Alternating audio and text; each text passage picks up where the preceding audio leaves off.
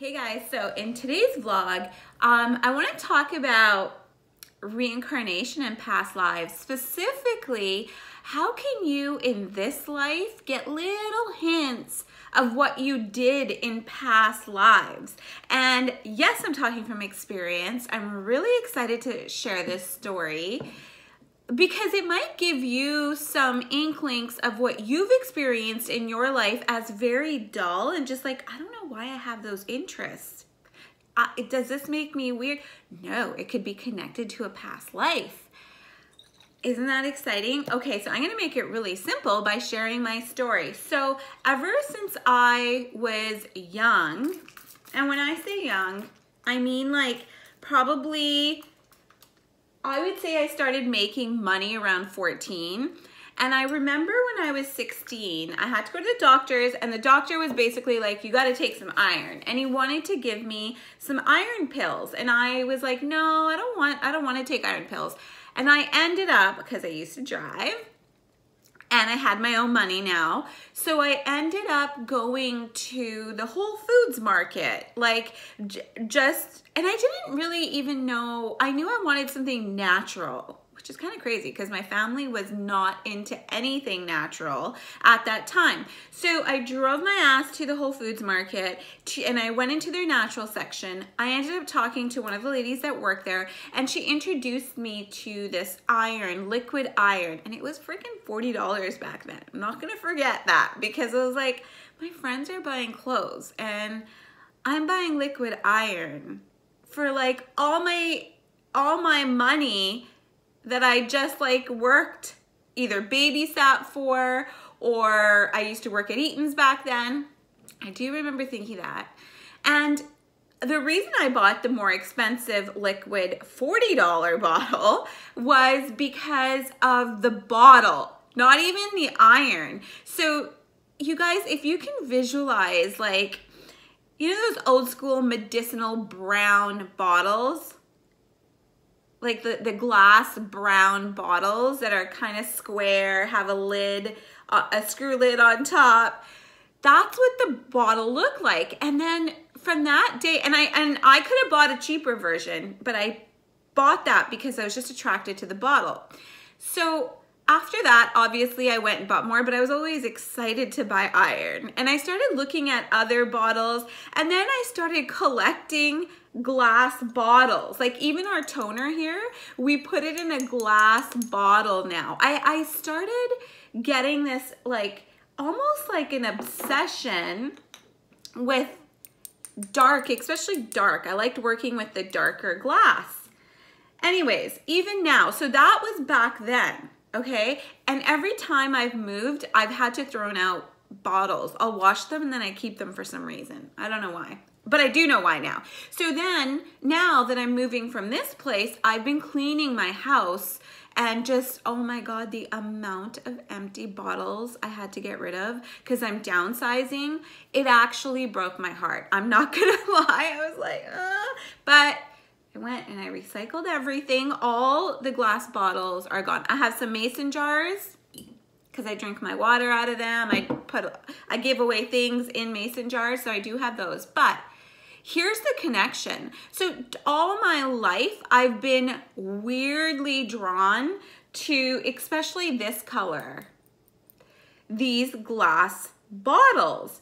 And I figured it out. So over the years, I have been into alchemic work. So I've been into, even if it means like I've looked into, I remember 6 or 7 years ago, I was looking into stills, like those heavy copper stills.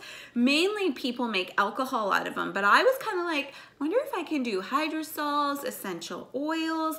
And 6 years ago, I started looking into it, but the copper pots just looked really heavy in energy and I wasn't sure. Plus, I was extremely stressed in that point in my life. I owned many businesses, and well, when I say many, I just mean 2, so maybe I should just calm it down. I owned a couple of businesses, but in my mind it felt like many because every business has almost killed me. I'm not gonna die.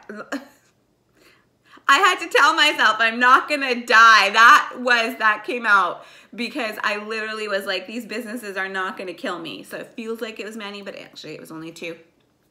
So back to the story, but I would for fun, because I needed to put myself in a state of happiness, I would like shop for stills, and I started looking at alchemy sets. Like I didn't realize back there what I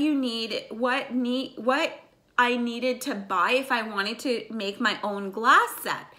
So let's fast forward. Now I'm 43, and now like I finally have realized that, oh shit, I was probably an alchemist in my past life.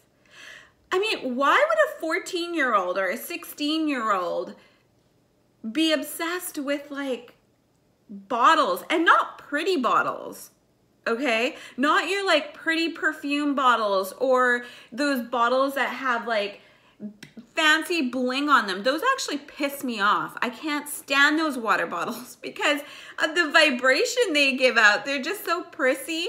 And I mean, I don't mind prissy. If you like them, awesome. It's part of your character and personality. But for me, nothing about, oh, maybe that's why I drink out of a mason jar with like just a regular lid. Maybe, I don't know. So look at your characteristics. What are you attracted to? And the more I realized, like the more I started, then, okay, so sorry. So now that I've realized, holy shit, I was probably an alchemist in a past life. No wonder I want to freaking make my own essential oil. I want to make my own hydrosol, the alcohol of a plant, the oil of a plant. Then I want to burn that shit down, and I want to get the salt of a plant. And the reason I want to do that is because these plants correspond with planets, which correspond with your chakras. And when you take the oil, the alcohol and the salt of a plant, let's say, I just want to work with herbs right now because they're the easiest.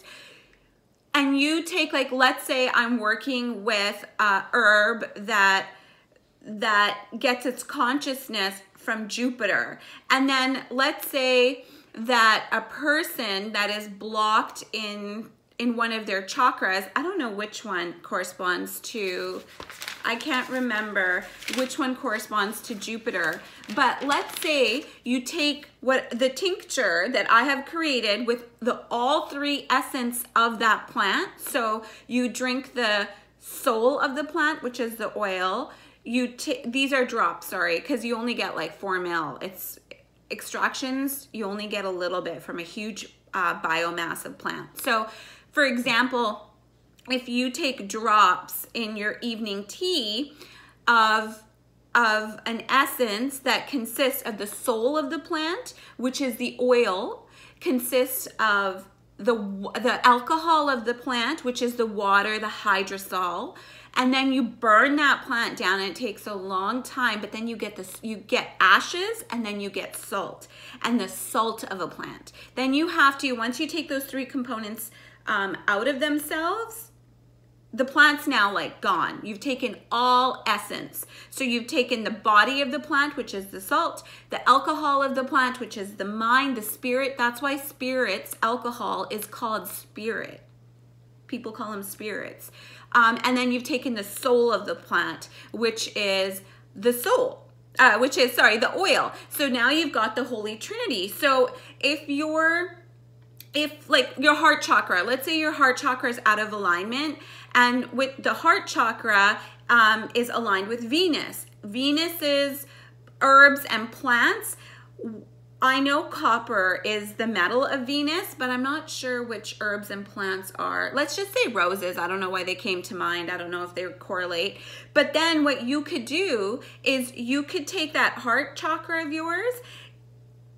So if I make, and I'm going to make one of these, that's why I'm talking, I'm going to make a rose essence with all 3 components of the plant, and then you ingest it. Now you're ingesting the consciousness of Venus through this plant, and you're activating that heart chakra in ways that you can't even imagine. So I have been like kind of studying this stuff, doing this stuff, like doing this stuff on paper. I haven't started it. I'm gonna buy in my new house. I'm gonna start, it's gonna be my first big project. I've purchased one of those machine things where you can extract. Very excited, like extremely excited. So this is how you have to really become interested in yourself. You have to become that person who is constant inquiry about yourself, the inside of you and the outside of you. What are your characteristics? What makes you happy? What are you attracted to? And think of me, think of my story, and think like, why would I never knew, why would I have been attracted to frickin' dark bottles like this? Because I've used them in another lifetime. I've probably taught this shit in another lifetime too. Because I have high resonance with this teacher. I enjoy this. This is fun for me. So I've probably been a teacher in another lifetime. Maybe I was a teacher of alchemy. I don't know. And I don't care. But this is how you get to know yourself more. Do the things you have fun, like be creative. I started drawing, for God's sake. Like I draw now, like who am I? And then I do I draw sacred geometry. And when you're drawing a circle or you're drawing a triangle, you're taking in the consciousness of the triangle. Just so you know. Love you guys. I hope that helped. And if you've had experience with this stuff, please comment below. I want to hear your story. What'd you do with it?